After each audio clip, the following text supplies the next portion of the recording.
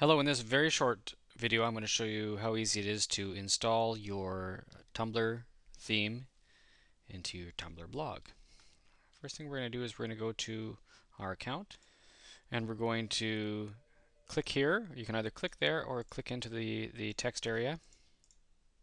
Once the code is selected, we hit Control C on our keyboard. We then proceed to Tumblr. If you're not already logged in, there will be a login button in the top corner of the page here. If you are logged in, then what you need to do then is click onto your blog. Okay, hit Customize, Edit HTML, click into the code region and hit Control A on your keyboard and then Control V for paste.